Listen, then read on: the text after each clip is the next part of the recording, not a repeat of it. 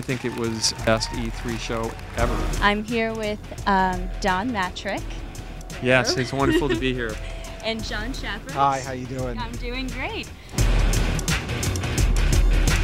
I think we made history today. I think we showed the best games, we showed some great entertainment partners, and we showed some great social partners, Facebook, Twitter.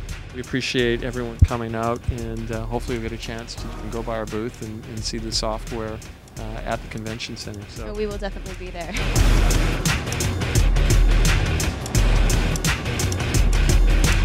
Having the Beatles on stage and Kojima-san on stage made a pretty darn good E3.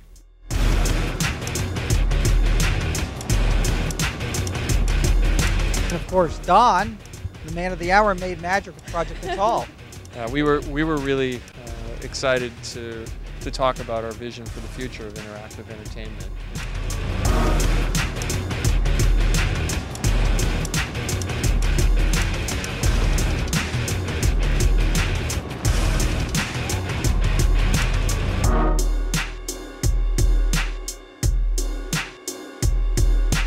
Total control over your in-game character just by moving your body or using your voice.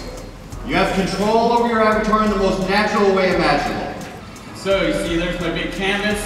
That's where we're going to paint our background. Light blue. I'm going to. People, when they use Natal, just are blown away. And we thought that the milestone of shipping development kits, shipping cameras to our partner was an important one, and we couldn't tell ourselves any story where that was going to stay secret for very long. So it was wonderful to share it and empower our creative partners to build new experiences. Is Milo sort of like a tech simulation for E3, or is it going to be made into something bigger, like a game, or will there be some kind of development with it? These nasty people here, PR policemen that are all around me as we speak, are stopping me talking about the actual game part, but yeah, for sure. A boy called Milo. He's a character that can recognize us, he can recognize our faces, he can recognize our voices, he can recognize emotions in us.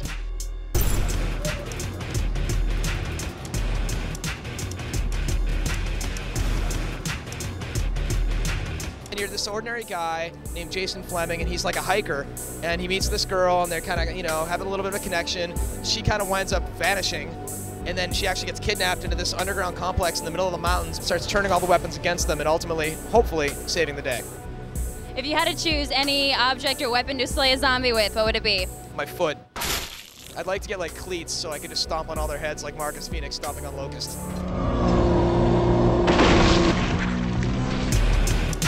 Teamwork is vital. So there's a few different things that play into part. There's a battle gauge that everybody shares. If it hits 0, it's game over for everybody. If you were to encounter a zombie, what object or weapon would you use to slay it? I'd definitely go for a baseball bat, Frank West style.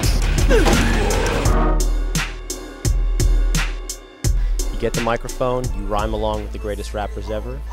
You also record your performance with the camera. You take that cut of that performance, you edit it, you apply the visual effects, and then you upload it to the community. The main goal of the game is vengeance. If you were to use any object or weapon to slay a zombie, what would it be? I read the zombie survival guide, so I would probably have to say the Mauser. I mean, that's the best weapon for it. It's the most practical weapon for playing zombies. We have melee weapons as well, so if you're holding the axe, you can go put an axe into his back and take care of him. And we're also gonna have, we're not showing it today, but we have a chainsaw as well, because, you know, we will admit Left 4 Dead 1 did not have a chainsaw, and that was a problem. What's your favorite way to kill a zombie in the game? The frying pan. Where do you get a frying pan? Yeah, you find a frying pan in the restaurant. Where would you find a frying pan? When you get a frying pan, then you're gonna smack him in the head and it makes a nice good dong.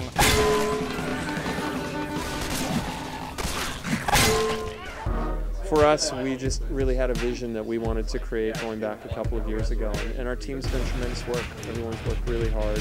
Obviously. So we're excited. We're really excited what we shared.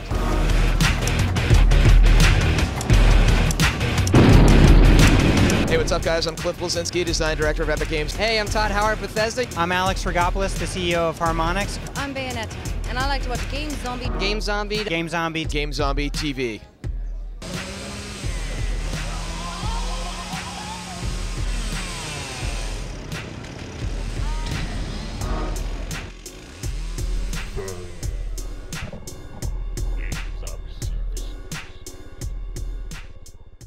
GoDaddy.com, your #1 source for all your internet needs. GoDaddy.com offers new hosting, free hosting. Is it free hosting or new hosting?